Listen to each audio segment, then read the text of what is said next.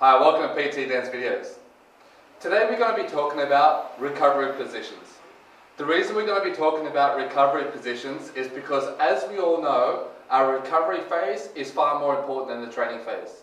The saying goes, you grow out of the gym, not in the gym. Here we train hard, break down our muscle tissue, but we get our results when we go home, when we eat our good nutrition, when we take our supplements, when we decrease stress levels, and we get plenty of sleep.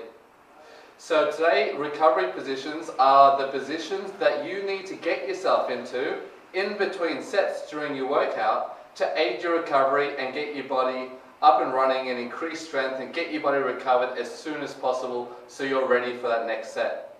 That's right, guys. Your rest and recovery doesn't start after your workout. It starts in your workout, and that's what we're going to be talking about today. There are two main ways that we need to get your body recovered in between sets as soon as possible. Recovery positions. Now the first problem is this. When you train a muscle tissue, your muscle tissue has been broken down.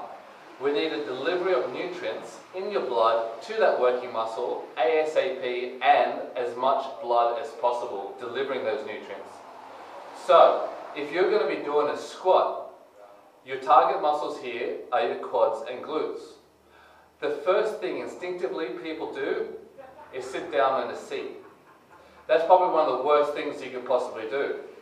Because what you're currently doing is, you're putting your body weight down onto your glutes. You're squashing all the blood out of your glutes and out of one of your main primary target muscles. And now that muscle has got no blood flow, it's got no nutrients being delivered to it. So when you get up off the seat and you start getting prepared for your second set, you only start recovering then, which means your fatigue rate is way too fast, your body remains way too catabolic, and you're minimizing the anabolic response. So what we need to be doing is standing. When you stand, your body weight is transferred to the limbs and your bone structure, and therefore you are still stimulating a lot of blood flow. You're not taking the blood out of your primary muscles. Don't think that your muscles are contracting enough to not speed recovery. You're doing more damage sitting in the seat than standing. Your body's made to stand. It's made to transfer the weight to your bone structure so it can stand for a long period of time. This is what happens through evolution. So it's okay to stand. Don't be afraid to stand when you are tired. Don't sit down. You're just squashing all the blood out of your muscles. And now I want you to take this concept as well to all the other exercises. When you're training back, for example, don't lie down on the ground. Don't collapse on the floor. Don't lean up against the wall. You're taking all the blood out of your target muscles. You want to keep blood in your target muscles and as much blood flow in there as possible. So the second thing we're going to be talking about is how to get more blood flow now to those working muscles. So the other thing we can do is use gravity. And the reason we're going to use gravity is because gravity pulls things down towards the earth. We need to pull blood to the working muscles, so we can use gravity to pull our blood to the working muscles.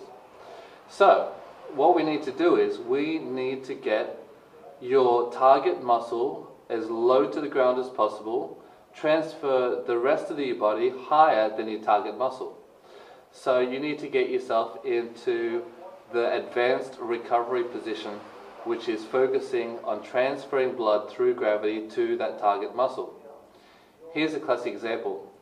In between bench press sets, my clients who are really serious about natural bodybuilding will get into this position. They'll lie down flat on their back, and because they're on their back, they're taking the blood away from their back, which is good because now you're transferring more blood to your chest. They're elevating their feet because they don't need the blood in their feet, so all the blood is forced to transfer to one place, and that's your chest. So it looks like this. And it's as simple as that. You just raise your feet up on a bench, lying down flat on the ground, and this position here, in between a chest set, such as bench press or dumbbell press, can dramatically transfer more blood to your chest and dramatically increase the strength of your next set. Try that in your next workout.